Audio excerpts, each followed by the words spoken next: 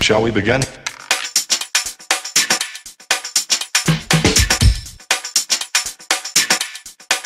Let's begin now.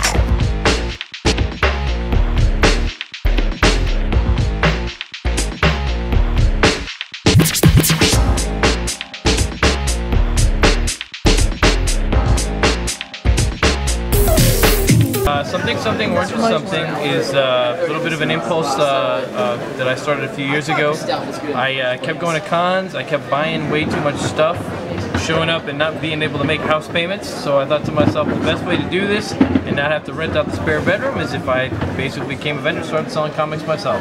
So I sell almost exclusively Transformers with some Star Wars and some Lego thrown in, and then a lot of comic books, mostly focused on Marvel and DC from the Bronze Age era, which is the 1970s.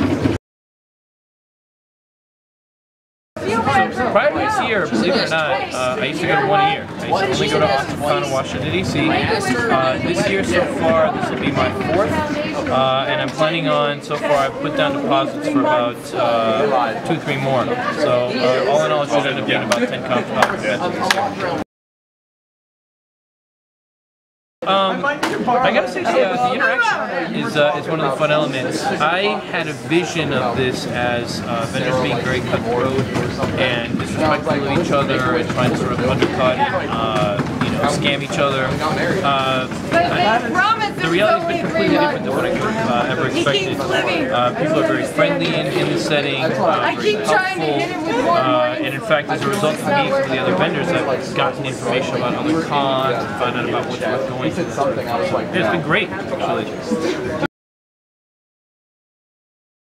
I almost exclusively do regional cons. The issue with the larger cons is basically the cost of renting a table. Here you're getting a space for $200. You don't really have to do too much to break even like that. Whereas some of the larger conventions, tables will cost you upwards of $1,000. Quite frankly, in a good weekend, I'm making maybe $2,000 worth of sales. At that price, I'm not making any money. Yeah.